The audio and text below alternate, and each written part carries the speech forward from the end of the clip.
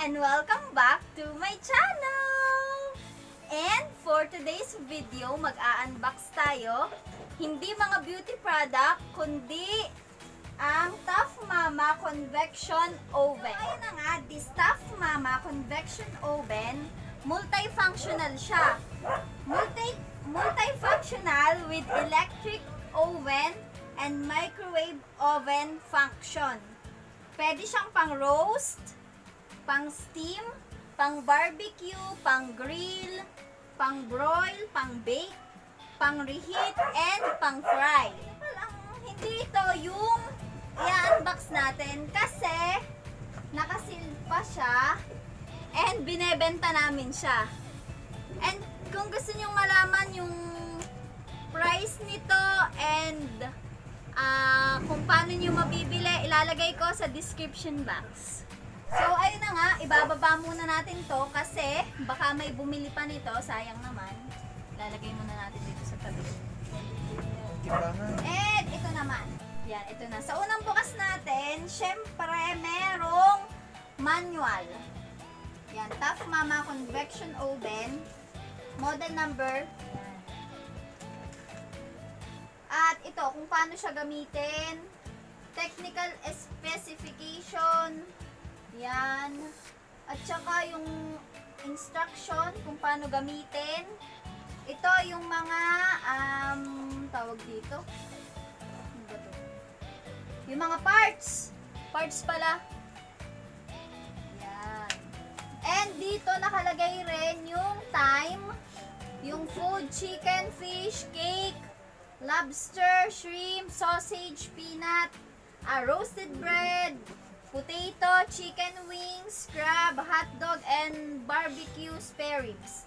Nakalagay naman yung time kung hanggang anong oras nyo pwedeng lutuin at yung temperature.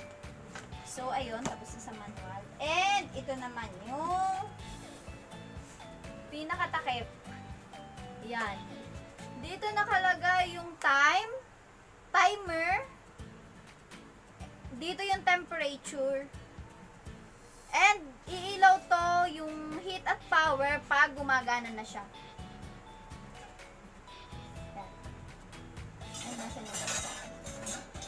Meron din siyang kasamang ganito, yung patungan. And, dito. Dito isasaksak yung ito para saksakan. Yan, isasaksak. Para siyang rice cooker din, yung may ganito.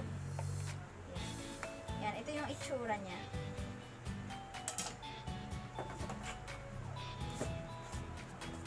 And ito na yung malaki siya, yung pinaka lalagyan. Yan, medyo malaki. Nakalagay, warning, hot surface, don't touch. Syempre, pag gumagana na siya. Yan. And ito yung patungan. Stop mo dyan. Ito na yung itsura ng ating convection oven. And syempre, tetestingin natin siya kung paano siya gumana. Okay.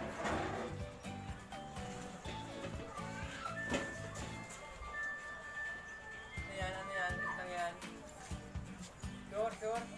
Eh, mga problematic na lang para mahirap mo yan. Sasarap ako na.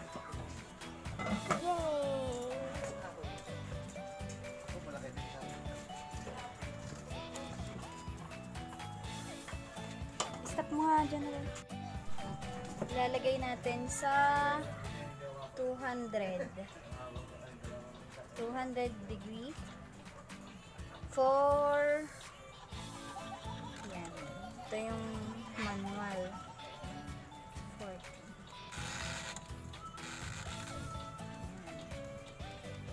Pipindutin na. Pag umiilaw na po siya, Okay na po siya. Yan, check uli natin siya after 40 minutes.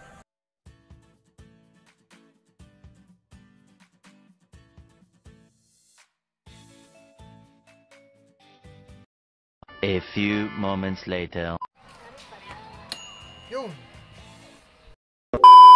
So guys, ayun na nga, as you can see, luto na yung manok na niluto natin sa loob ng convection oven. And yun nga palang convection oven, ang price niya ay 3,500. Pero